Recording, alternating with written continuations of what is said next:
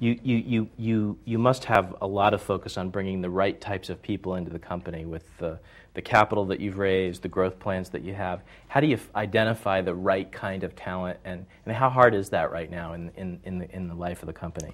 Yeah, I think second to raising money, it's probably one of my core roles in the company, and it's interesting. I focus on one objective in identifying the right people, and it's all about culture. And I focus on trying to understand who they are as individuals.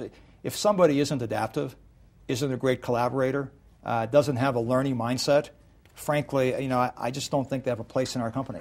So for me, that's because I make the assumption that most people that we interview are really smart. So, being really smart isn't an advantage. The advantage is, can you take those smarts and do something really great with those smarts in a team environment? And if you can do that, again, great. Your other question is, how easy or hard is it to find people like this?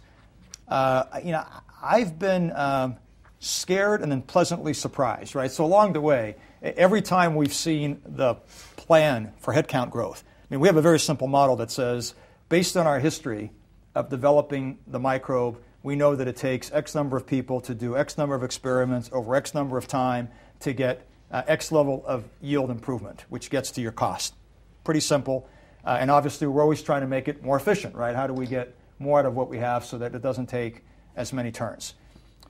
So we've got a model then for headcount growth that tracks to that model that then gets to our cost target by the middle of 2009. When I first looked at the headcount growth, I thought, there's no way we're going to do it.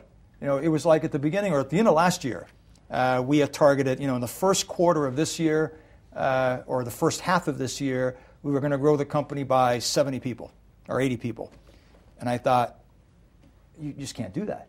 We're not going to be able to find all those people. Because this is, by the way, December going into January, and we hadn't found any of them.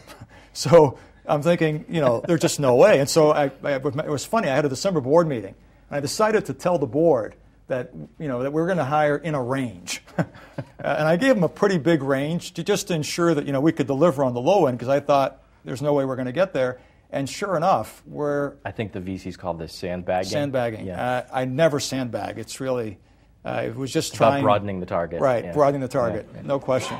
But we've done it, and we've done it because I think a key factor of our ability to attract people is actually having an exciting project to work on.